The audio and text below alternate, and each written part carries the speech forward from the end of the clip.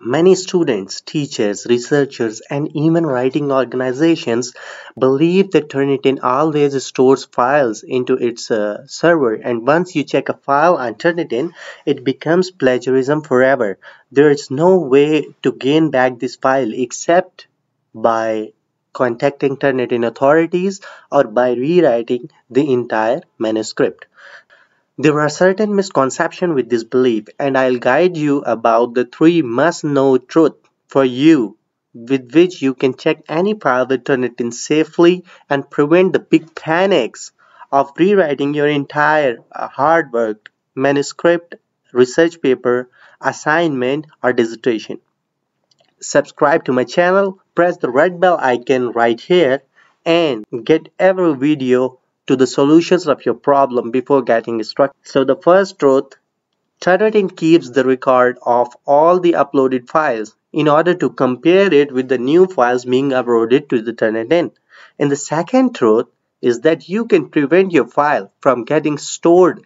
Now you want to know how to prevent a file from getting uploaded and stored. If you are checking the file from Turnitin using similarity index and using the quick submission option, the process is simple.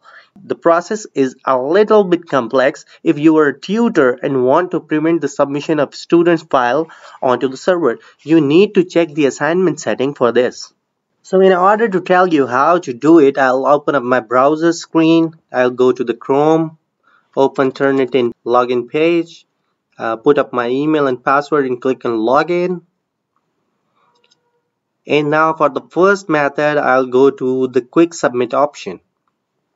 I have to be careful for one thing only. I want to check it with the internet resources, with the student papers, with such periodical journals, and the institute repository of my own institute. I want to make sure that my paper is not submitted or uploaded to HEC. So I'll have to choose the no repository option. This is the most important step. You have to choose no repository option in order to prevent your paper getting saved into any of the Turnitin server, and click on submit. Now I have to just put the name of the author, in this case my name, the last name of the author, and any submission title, let's say test, and then I'll choose a file from my computer. Which one to choose?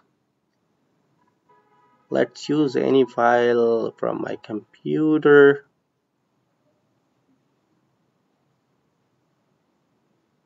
Yeah, this is a big report, but it's okay to upload it here. I have confirmed I want to submit this file.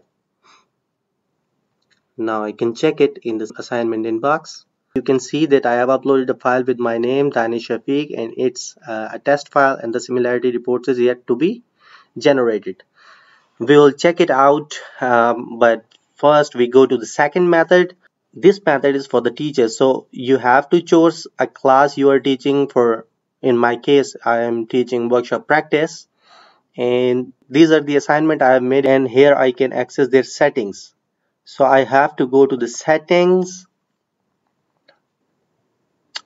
I have to make sure that there is no submission option selected.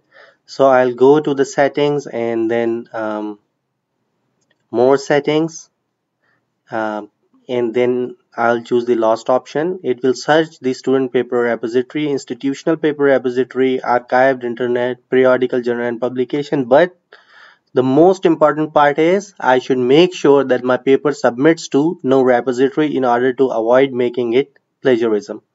And I'll check the settings and click submit in order to save the setting. Now I'm fine that any assignment uploaded by the students such as these won't become a part of Turnitin uploading file repository and won't be saved to server, and if they upload it again and again, it won't become plagiarism. You see, this is the test file. Its similarity index is generated, and I can check it by opening another window. I hope that you liked this video and found it helpful and have subscribed to my channel.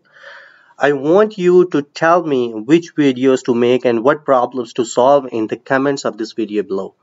Thank you for watching this video. Stay blessed.